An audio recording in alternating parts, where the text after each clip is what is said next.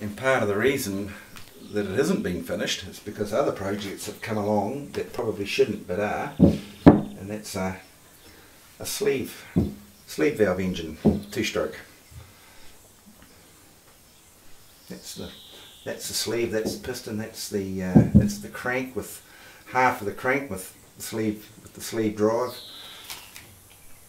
There's the other half of the crank, yet to be pressed together, of course, with the other sleeve, the other drive on the other side. And they drive the sleeve, which doesn't actually fit at the moment. It needs machining and honing to make the sleeve fit, but that essentially fits up and down inside there. So what you've got is basically a uniflow engine. You've got ring of transfers at the bottom, and then a ring of exhausts near the top. So you've got in at the bottom and out through the top. And the head actually screws, that's thread. The head's a separate part that screws in and comes up against this little land here. This is just a cover. That's all that is to hold a water cover, to hold the water in. Water's in here. They're actually core print holes anyway. I've got to have them for the casting anyway, so I decided I'll just have four large water inlets, because it's going to be important to keep that cool. So lots of water flowing through. There's one exhaust there, other exhaust there. Nice swooping transfers. There's there's a cast one that hasn't been machined yet. That one's just been cast and heat treated. There's the core print holes there. Just cast and heat. That's a spare one. I cast 2 of them, figuring that I would muck up one of them, but so far that's just still a spare one. So let's hope. And there's the transfer. There's the raw casting, just heat treated. There's the heavily water cored. That's completely water cored around the exhaust tube. Is completely, even down the bridge through the middle is all water cored. And there's the machined one. It's not almost finished, but not quite. That's the ready to go version. Yeah, in there, it's hard to see, but in there that bridge is all water cooled. It's all hollow internally for water to flow and cool. And those are the cases. Is that we about right there? Yep. Those are the cases for this same sleeve engine. Balance shaft, able to have a balance shaft in the system. That's to suit a YZ250 gearbox again, largely because I've already got the program sorted out for the CNC.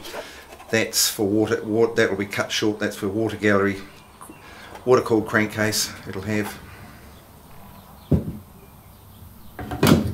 And that's the top half, that's the top casting where the cylinder obviously, where the cylinder matches. Lift it up a bit. Yep, that's right. That's where the cylinder matches. Case, clearly a case reed. There's our reed. That's a core to make it hollow when we cast it, and that's where the reed will fit. Just got to really hurry up and get them cast, really. You want to show the sleeve? That's the sleeve. Yep, it's right in the middle there. 4140, it's been nitrided. That's not actually the piston, but it does fit. Just like the Rolls-Royce Crecy back in the war era, it's what they call there's no piston ring sealing. It's just all it does is rely on the top edge of the sleeve to expand with heat and then seal against the outside of the aluminium barrel. And so technically the sleeve and the barrel grow and shrink together with thermal loading. Now even I find it hard to believe that it's not going to seize, but they had thousands of hours, lots of horsepower on a similar system, and it worked. So why can't we have a go? We'll have a go and see what happens. That's the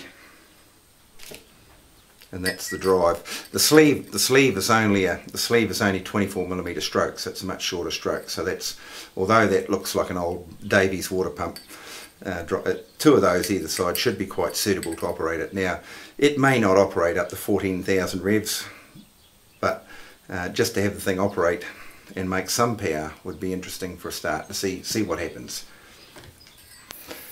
The idea of this crankcase is not just for the sleeve engine, which may or may not work. It may have issues, but the whole plan behind this is to also make an FOS cylinder, Fritz Overmars system, or Fritz Overmars Special, I suppose you'd call it, that doesn't run a sleeve but does run a ring of exhausts and a ring of inlets. And it will be interesting to see how it operates, but it will fit on this. The whole reason is it's got ability for transfer ports right round in a ring. So this crankcase will feed that type of cylinder. So that's coming up. That's another casting that will be done, I don't know, in the next few months, I expect. These this sleeve cylinder cases and the FOS case is designed to run in this the 010 Yamaha YZF frame, so that should we get decent results, we can actually put it into run it in a bike and run it in the real world, so that we've well, tried out in real life. Now this one, the crankshaft won't run backwards. This will be just a standard crankshaft, but the bob weight will run backwards.